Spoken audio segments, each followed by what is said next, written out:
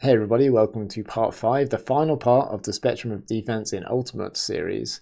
This one is about my favourite, Flexagon Defence. Now this incorporates two strategies, or two tactics, switching and surrounding, which look a bit like this, switching, and surrounding looks a bit like this.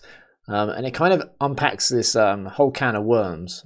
Flexagon Defence is incorporating these two elements, and it's right in between the one-to-one matchups and the zone. Yeah, so it's kind of as hybrid as it gets. The concepts that I touched on briefly in this video, I kind of summarize in this video. I unpack them in a couple of other videos. You've got what is flex, you've got the switching, and you've got surrounding stacks videos. Those videos talk about the mechanics of it, like how to switch, how to surround stacks, what it should look like. But if you want to know how to train those things, then I'm releasing training videos on the $8 tier on Patreon, so go check that out for more info. Although the concepts in this video are not that familiar to either one-to-one or zonal approaches, they're not like overly complicated. They are things that I teach to beginners after the first couple of weeks of trainings. So although like you might think, oh, we need like a high game IQ to pull this off, you know, only teach this to experienced players because they need to know more about the basics first. I consider switching and sandwiching to be like a basic of team play. If you teach players this early, then they develop those skills and they build upon them as they learn the rest of the game, and they get more like a complete picture of how the sport works and how strategy kind of works on the field. Okay, without further ado, here is part 5, Flexagon Defense. Hope you enjoy it, and I'll see you again soon. Flex Defense is the dynamic application of switching, sandwiching, and other techniques involving teamwork, in addition to one-to-one marking of isolated players in space.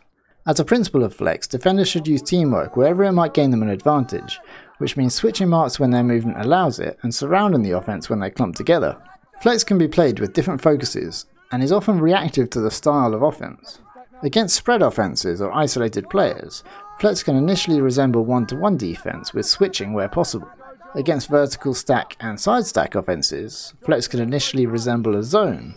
The defenders surround the stacks and they only pick up marks when the offense begins to cut.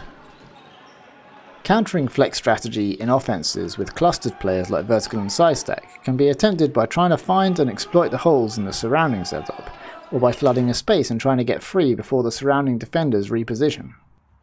For a team to become proficient at Flex, they must train their field awareness and communication skills, as Flex relies on far more on-field team adjustments than other defenses.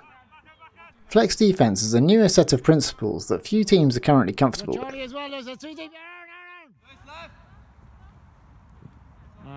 The defense of Japanese teams, specifically Buzz Bullets and Japan Open, has similarities to Flex, as they set up brackets dynamically on the field, communicate constantly, and flash poach and switch often. Revolution and Colombian national mixed and women's teams also tend to have flexy principles of surrounding stacks and marking clustered players as a team.